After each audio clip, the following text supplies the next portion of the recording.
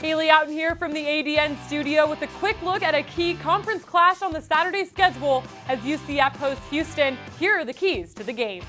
First, Houston heads to CFE Arena locked in a tie for second place in the American, while UCF sits one half game behind the Cougars. Who will better position themselves in the league standing following this crucial matchup? Second, Rob Gray and Damian Dotson have keyed Houston's offense all year. Gray has scored at least 14 points in every game in which he has played and is second in the American with over 20 points per game, while Dotson has notched 6 double-doubles, tied for the third most in the conference. Can the UCF defense contain the dominant duo?